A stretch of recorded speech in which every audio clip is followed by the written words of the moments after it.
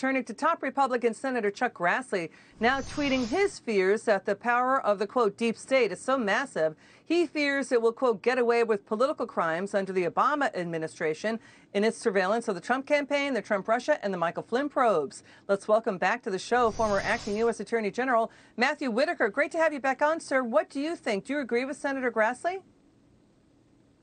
Yeah, hi, Liz. I do agree with my senior home state senator in this regard. I think that to some extent, this investigation by Durham and Barr has taken long enough. I think the American people want accountability. They're demanding accountability in this regard. And so I fully expect, according to Bill Barr, that we will know some of the contours of this investigation, may see some of the results of the investigation by summer. Well, we're in the middle of summer now, and so by the end of the summer, I think the American people are going to get very frustrated, like Senator Grassley is expressing, that this investigation is not moving fast enough. Now, there's been reasons. The COVID is one of the main reasons, but I think ultimately we need to understand what happened in the Russian collusion fable and how to make sure it never happens again, and that folks are held accountable for it.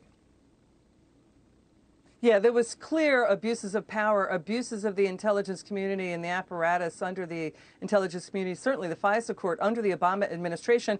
Attorney General William Barr said last month Americans will recognize some of the names under the criminal probe. He's troubled with what he has seen so far. But he's worried that because of the 2020 election, Durham is not moving fast enough as well. He wants to see it out before the 2020 election. Again, do you think that will happen? I mean, Senator Grassley said from the Senate floor, it sure did look like President Obama, Joe Biden, deliberately tried to undermine the incoming Trump administration. He said that from the Senate floor last week. Your take?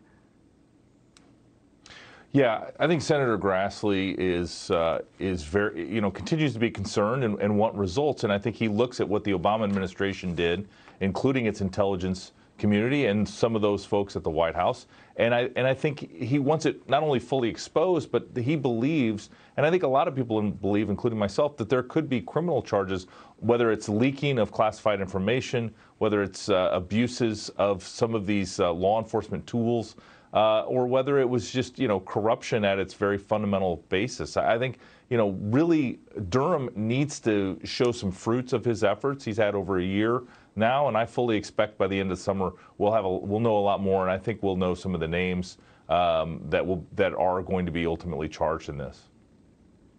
Who do you think the names are?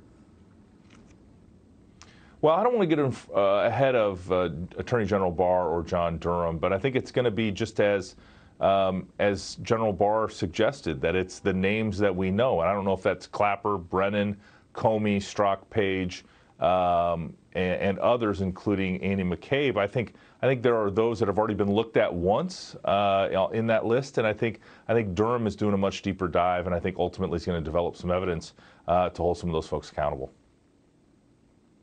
Yeah, they didn't have the goods. They knew that as late as December 2016, early January 2017. They did not have the evidence that there was Trump-Russia collusion. They knew by then. They also didn't have any proof that General Michael Flynn was doing anything wrong.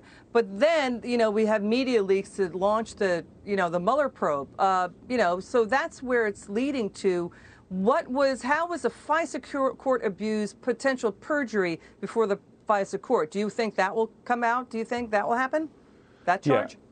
Yeah, I do. I think there were potentially false statements made to a court of law, and that could certainly have criminal ramifications. But at every turn, as you point out, Liz, whether it was even before they interviewed Michael Flynn, whether it was at the end of the Obama administration, whether it was the Mueller report, no one found collusion between the Trump campaign and the Russian government. And I think to use that as a basis for the ongoing and continued investigation into the Trump campaign and President Trump and his associates, I think was so far of an abuse of power that if it's not illegal under the law to do what they did to this president, then certainly Congress needs to act and make sure that those powers are never abused again and that it is criminal.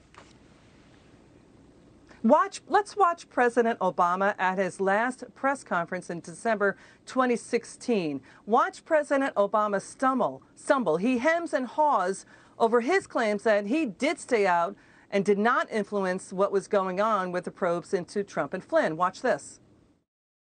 particularly in this hyper-partisan environment that we've been in, everything is suspect. Everything you do one way or the other. One thing that I have done is to be pretty scrupulous about not wading into investigation decisions or prosecution decisions or decisions not to prosecute. Okay, clearly that wasn't true a month later. He told James Comey, quote, get the right people on the Flynn case. Joe Biden brings up the Logan Act, and President Obama was surprised at what was going on with these probes early on. So clearly you can see President Obama's discomfort with his own words at the final press conference. Your final word, Matt.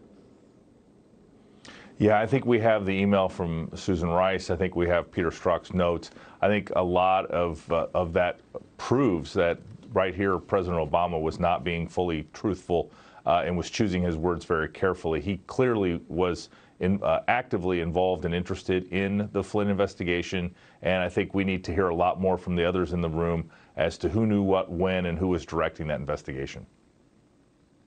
Hey, it's great to see you. Thank you so much for coming on. Come back soon. Thank you.